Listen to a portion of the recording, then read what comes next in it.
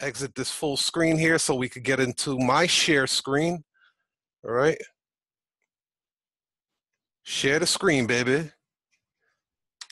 Hope everything is going well. Hey yo, the streets don't love you, the block don't either. Police put a price on your head and it's getting cheaper. Youngins in the hood trying to get rich off the reefer. Peace, peace, peace. This is your humble sales villain, Tiger Toledo. I am here with my son Noah, and you already know what it is, man. You rocking with the best. You heard? Say something, Noah. Yeah, no. Well, here's the thing, ladies and gentlemen. I am doing the 100 for 100. What that is 100 for 100. I am going to be doing 100 videos for the next 100 days. That is a challenge that I am giving myself. I'm trying to break out of my comfort zone, bring value to the world with the knowledge that I have. So peace and love to happiness with all you guys out there. What's up, Keisha? What's up, Naomi? Chanel? Peace and love to you guys. So I had a person ask me, how can she choose the right business to start? And I'll make this video very quick for you guys because I know you guys want to get back to what you got going on. 3 ways to choose the right business to get into. 1, you want to go on what is called Google Trends. Go on Google Trends.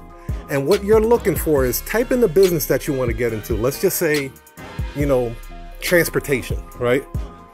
What you're looking for is you want to make sure that that business is growing at least 10% every year.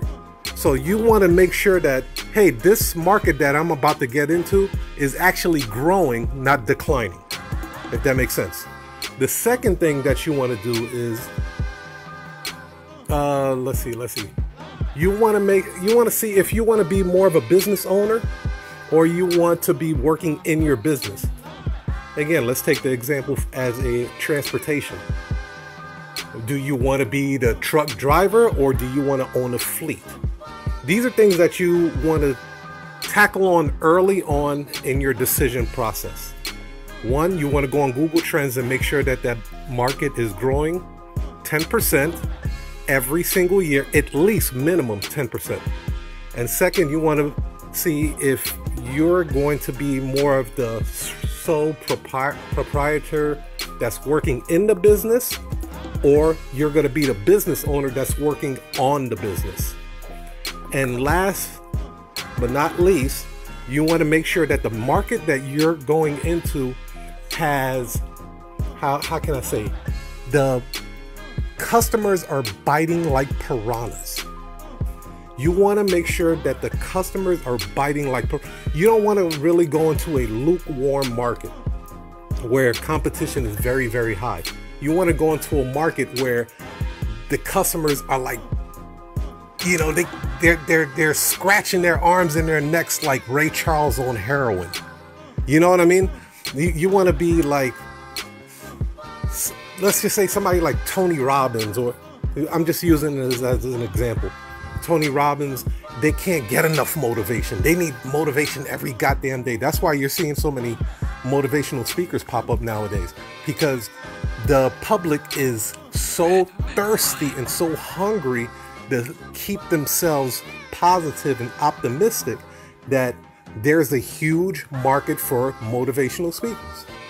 So you want to make sure that the market that you're jumping into has an audience of ravenous, piranha-like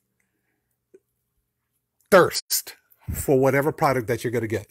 Okay, so I hope that helps out, ladies and gentlemen. Peace, love, and happiness. Remember, this is my 100 for 100.